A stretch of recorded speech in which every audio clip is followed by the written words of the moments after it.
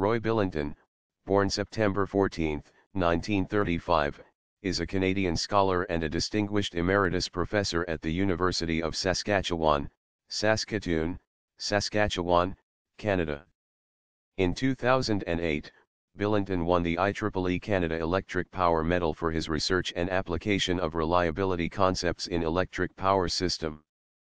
Billinton is known in academia and the power industry for his work on power system reliability evaluation. He is the author or co-author of 8 books dealing with power system reliability. 2 of these books, now in their second editions, have been republished in Chinese and 1 in Russian. His first book, published in 1970, is considered to be the first book in English on the subject of power system reliability.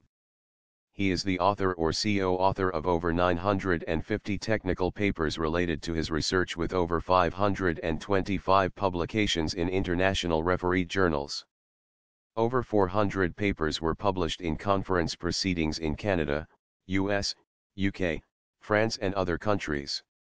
Billinton's other areas of significant contribution include the probabilistic evaluation of transient stability, overall system reliability incorporating a hierarchical system framework, common cause and dependent component outages, adverse weather outage models and the development of the Roy-Billinton test system, RBTS.